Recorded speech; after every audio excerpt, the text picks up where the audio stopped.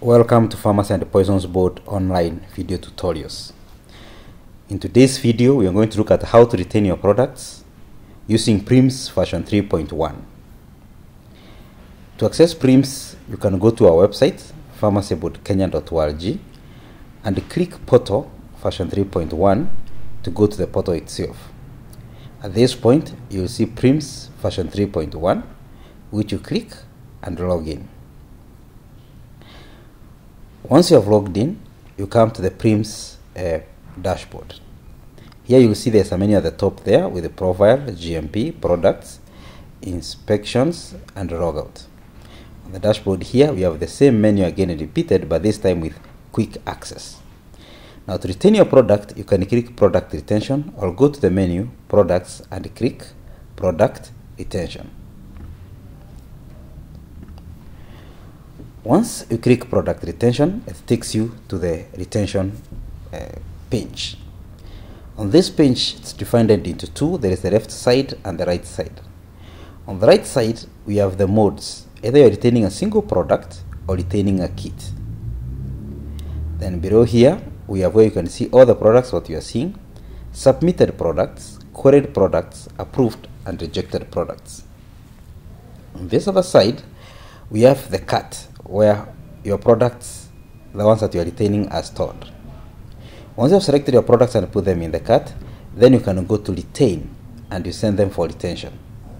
Then we have empty cart in case you don't want to proceed. Then below here you have the products that are ready to be retained. Now one thing you'll notice is that on this other side you'll see the date it was last retained. This is very important because it may attract some non-retention fines. So let's see, how then do you do a single retention?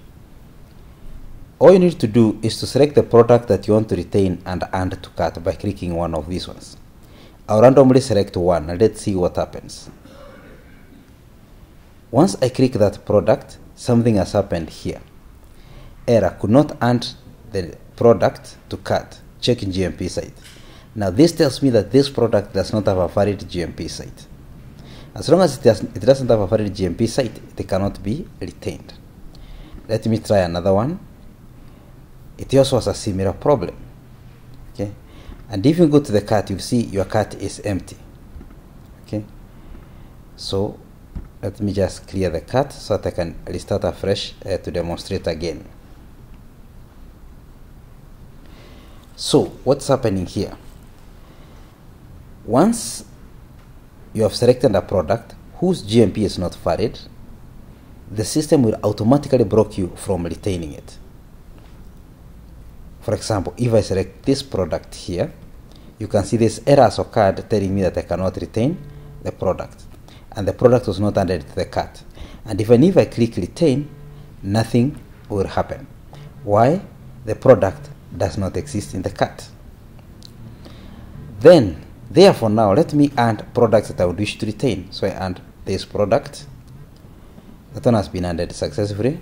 You can see it has been added to cart, and if I view the cart, I can see I have one product. And since I have not retained for 3 years, I have 2 extra years, and therefore 450. Then I can come here and add another product to the cart. Now that one is okay, and and then I can come and fuel it. I still have two years fines. Okay, I have 1 year penalties and 1 year retention. Now should I get at this point that decide not to retain one of the products, I can click remove, and the product is automatically removed from the cart and it comes back here. So once I do that, I can now come and click retain products, and by clicking retain products, it takes me to the invoice. So at this point the cart has been created and is now directly directing to the invoice. In the invoice, now I'll be invoiced for one product because that's what I'm retaining at the moment, and since it was 300 including the fines, the total is this. Now I can go and pay this and proceed to, and automatically the product will be auto-retained. Thank you.